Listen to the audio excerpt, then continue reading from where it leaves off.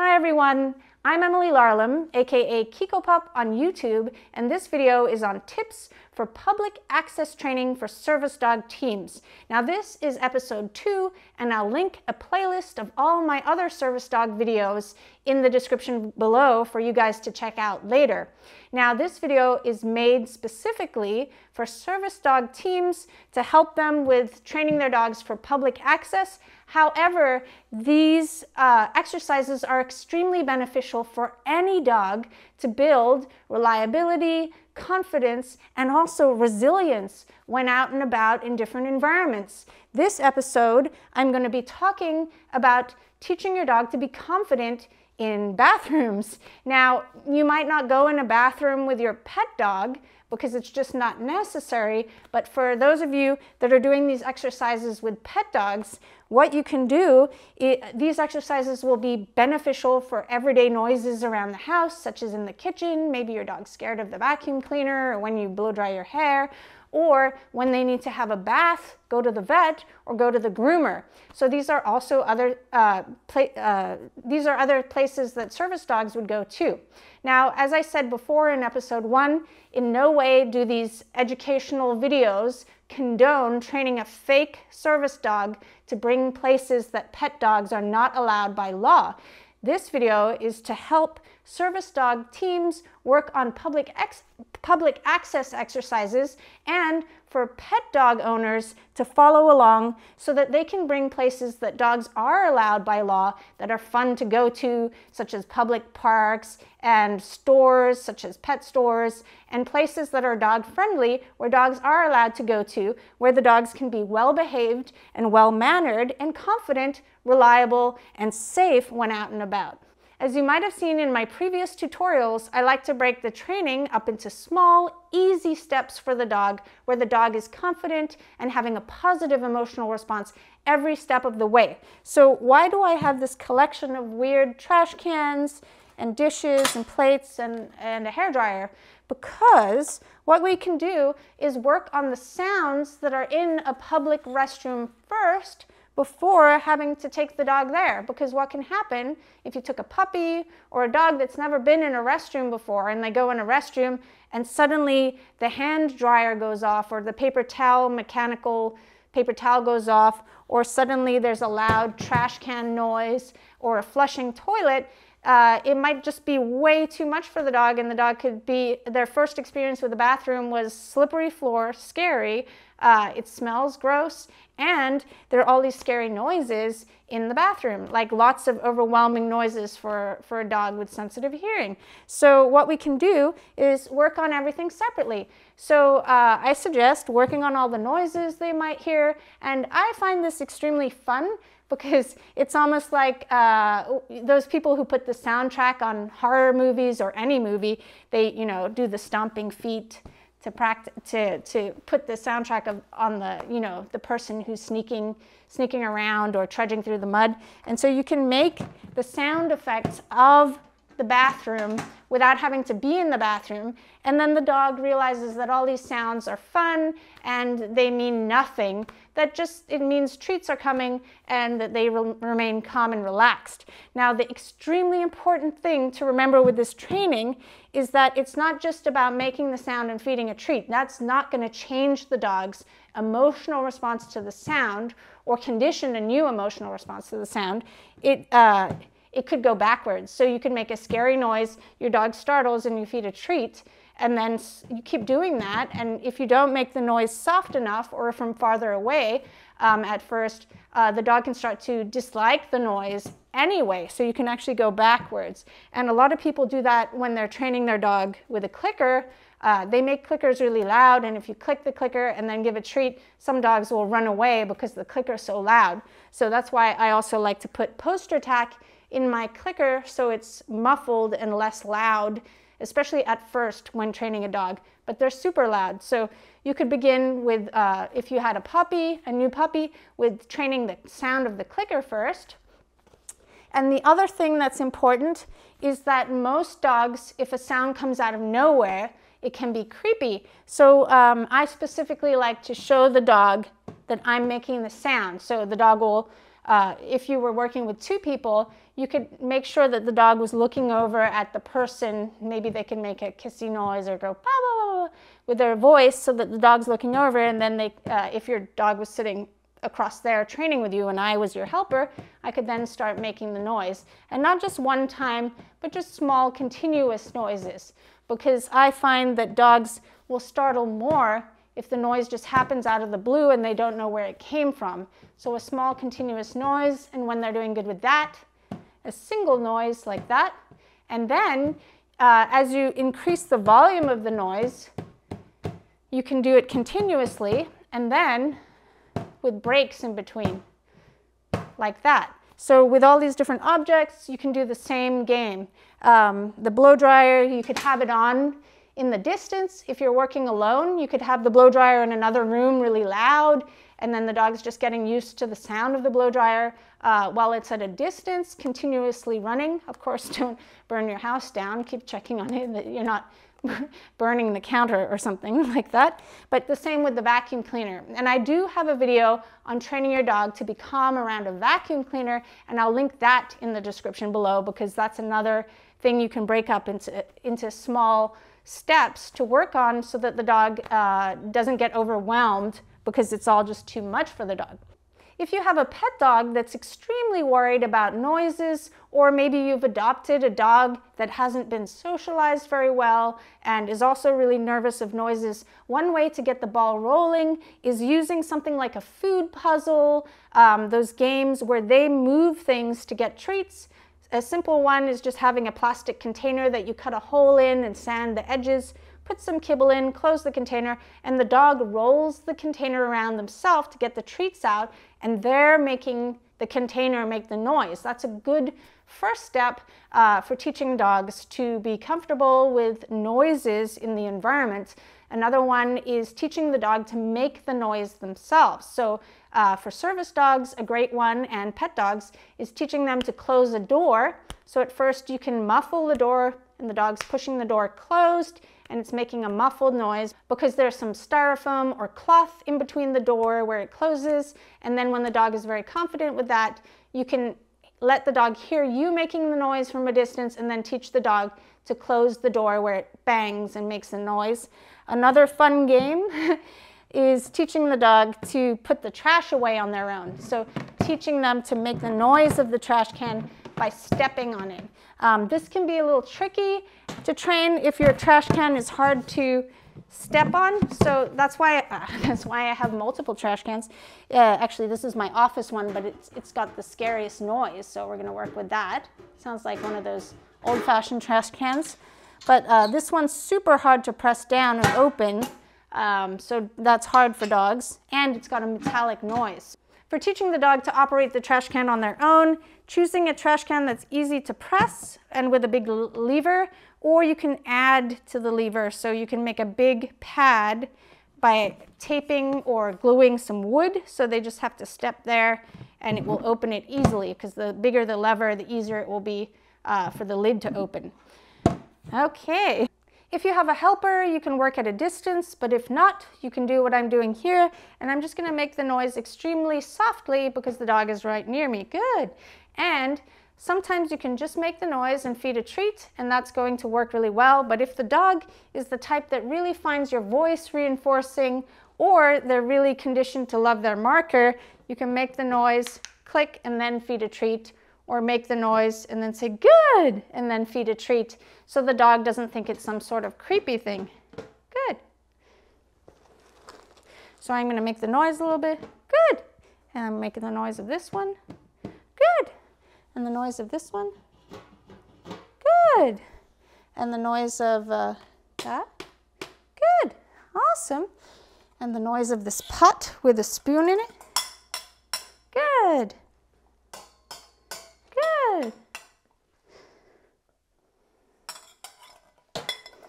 Ooh, what's in here? Good. Another tip for building confidence with noises is moving away from the dog and marking as the dog moves towards the noise, as well as you can toss a treat away from you if you have to be stationary while making the noise, and then reinforce the dog by marking when they come towards you and the noise.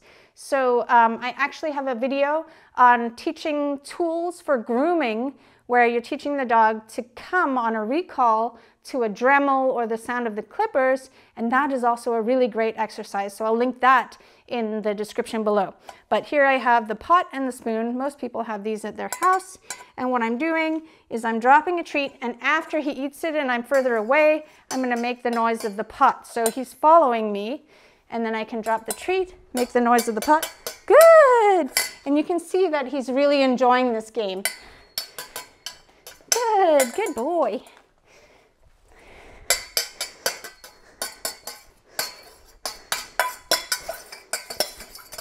Go legs, go legs, legs, go legs, go legs, go legs. Oh, this is really loud. Go legs.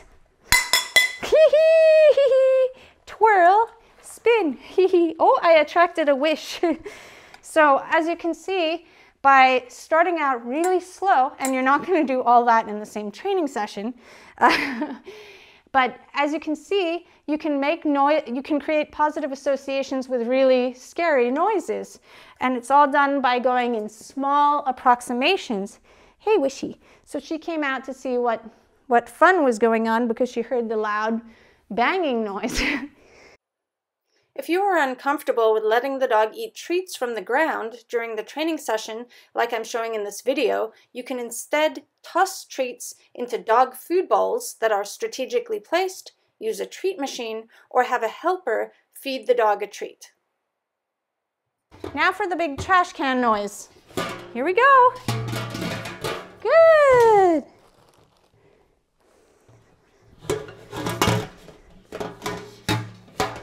Good.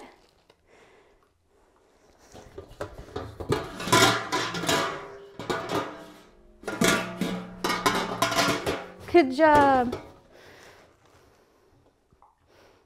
When your dog is extremely comfortable with the noises, you can then do them in close proximity to the dog, but do them softer than you did when you were playing the other exercises, because when they're closer to the noise, it's going to be louder in their ears, and it's also going to be a little bit of a startle, or they could find it aversive to have a sudden noise happen near their face. As you can see, Wish is really comfortable with loud noises because she used to be scared of loud noises when she was a puppy, and we really worked on it. So I can like bang this trash can while her head is inside, and she doesn't care because we worked on it. So behavior is changeable if you take the time to change it, as Ted Turner says. So these exercises look silly, but they're so important for building confidence in your dog in our loud and noisy world. These trays can simulate a bathroom door noise. Good.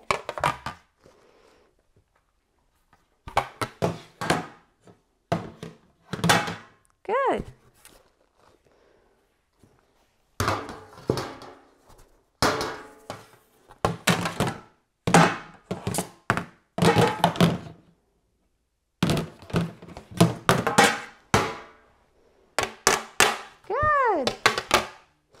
If you have children in your home, I suggest working on these exercises first to the point where the dog can be fine with just random loud noises near them before asking the kids to help you with this training, because what can happen is the kids will get excited about making all these noises, and then it will be too much for your dog. So both of my dogs, I've worked on these exercises already, so this is not the first training session that I've done with them.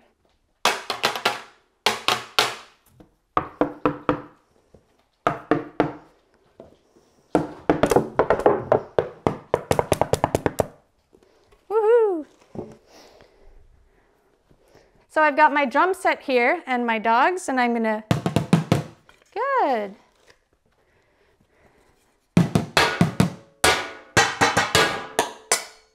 Good.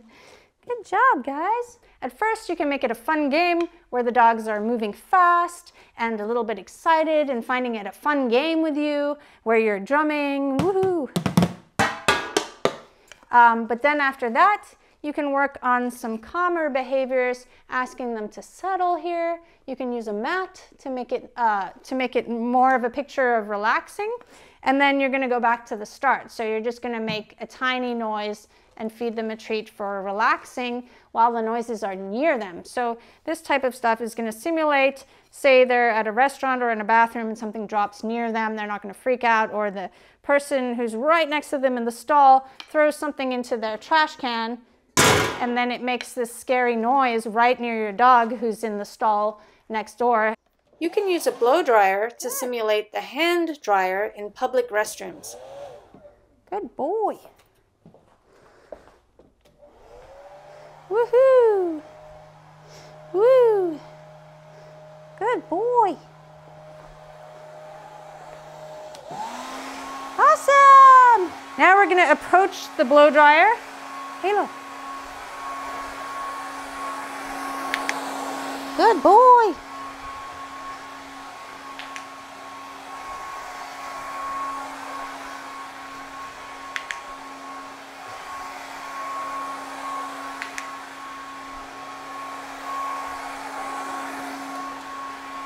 Good boy! Woohoo!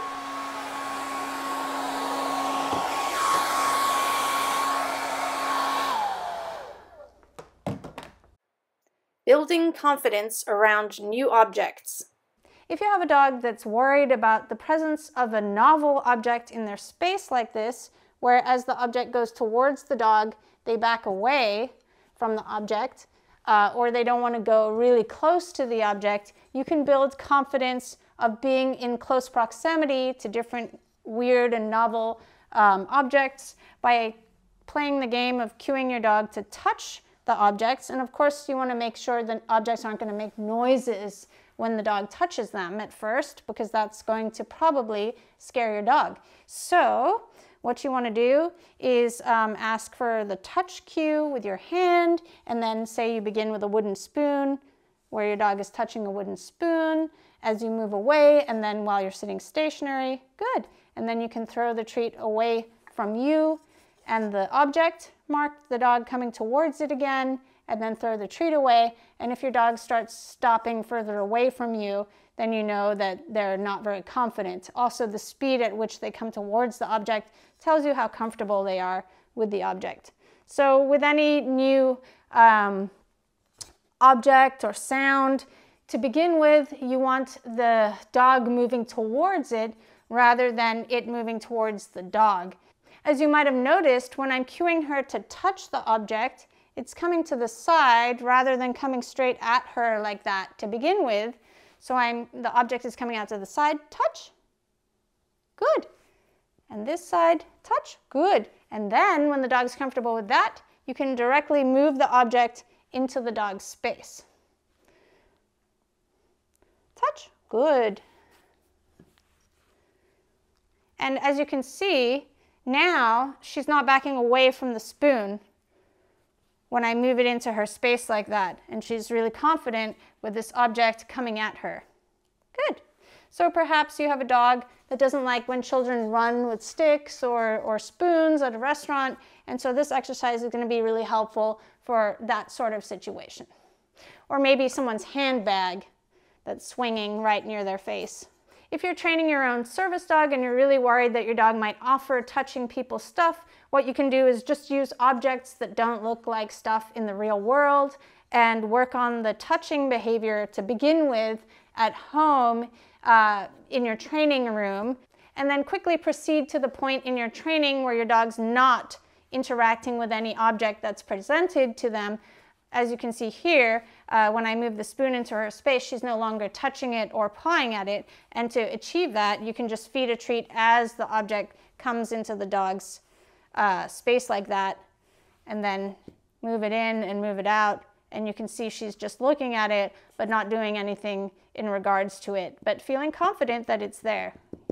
Good job. Where it's a little bit harder to counter-condition a dog to not be worried about an object, I find with clients the shortcut of getting the dog to interact and feel confident on doing their own thing with the object helps them to build that confidence at first. But if you didn't want to do that, you could simply just go in smaller approximations where you're moving the object closer to the dog like this, or moving the object away and marking the dog for moving towards it without touching it as the game that you play. Moving into a confined space or corner. A lot of dogs naturally don't want to walk into a corner or put themselves into a very small confined space, like a bathroom stall. So what we can do is work on these exercises in places that the dog is familiar, such as your own bathroom or a closet, before then practicing out and about. Once your dog is comfortable and confident in the tight space, you can start asking for behaviors such as spin, twirl, moving with you in the heel position, and practice turning around you, perhaps to get into the tight space. I don't suggest working on sit and down because you probably don't want your dog to do that in a public restroom. Good. Ready? Twirl. Good. I have another video on how to teach a service dog to maneuver into a tight space, and I'll link that in the description below. After you've had success at home, you can then move on to bathrooms that dogs are allowed in, such as at pet stores, hardware stores, or a park that has a nice clean bathroom that you can practice in. I like to choose times when there aren't any other people around so I can be goofy and fun and make it a positive experience by simply going in, marking and reinforcing, and then leaving, so the bathroom becomes this fun place that's highly reinforcing for the dog to enter at first. A tip for pet dogs. If your pet dog is worried about going in your bathroom, and that's where you plan to give your dog a bath or blow dry your dog, you can play games of Find It, where you sprinkle delicious treats around for your dog to find on his own and build confidence by being in there, and do that multiple times so the dog's starting to have a positive association with that room. And you can also play Toss the Treat, where you're just tossing a treat into the bathroom and then tossing it out, so the dog's practicing going in and out confidently to get that treat. Building confidence with floor surfaces. Some dogs can be nervous about walking on hard floor or slippery floor or floors with a reflection, so one thing you can do is teach your dog the cue to go to a mat and then put a bunch of different mats over the floor that the dog is worried about, and practice marking and reinforcing your dog from moving from one mat to the other. And then as your dog succeeds, you can start to move the mats further and further apart. Go to your mat. Good. Come. Spin. Go to your mat. Free. Ready? Twirl. Go to your mat. Down. Adding the noises to the confined space.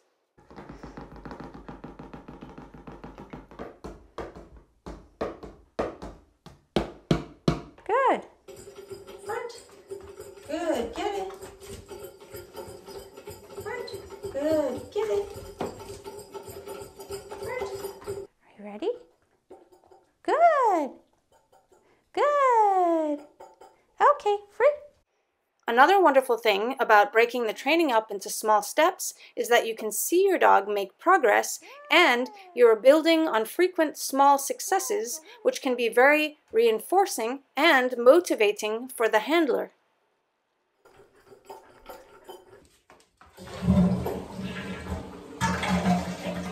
Good boy.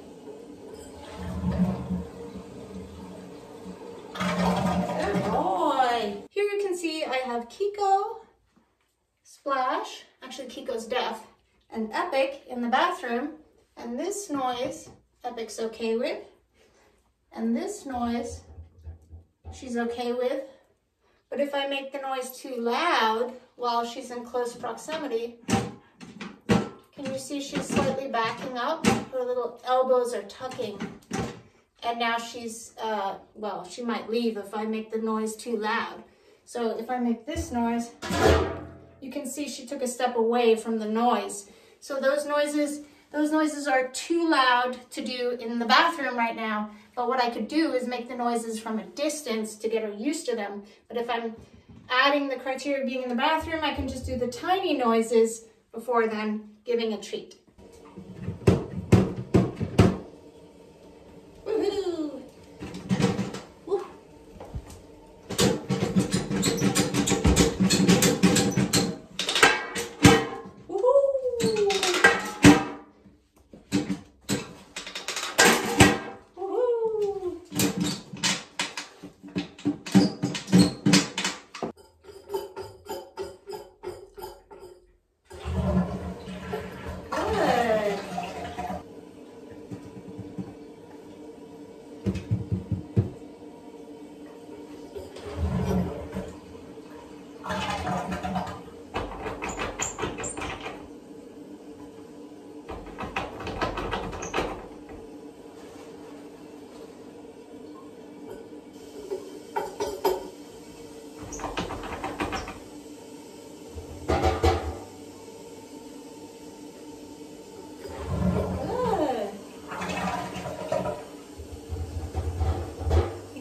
Step back there.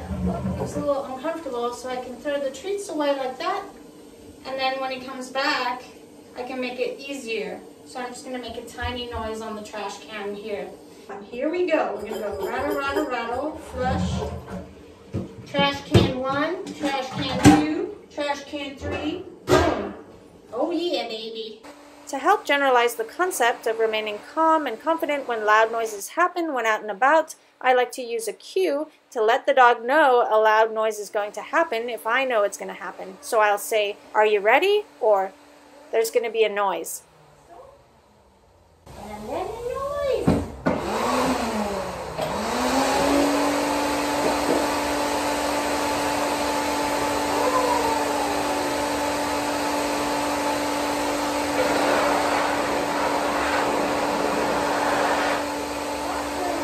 Thanks so much for watching. If you'd like to support my work, don't forget to like, comment, and subscribe to my channel. You can also become a supporting member of Channel Kiko Pup by clicking the join button. See you later.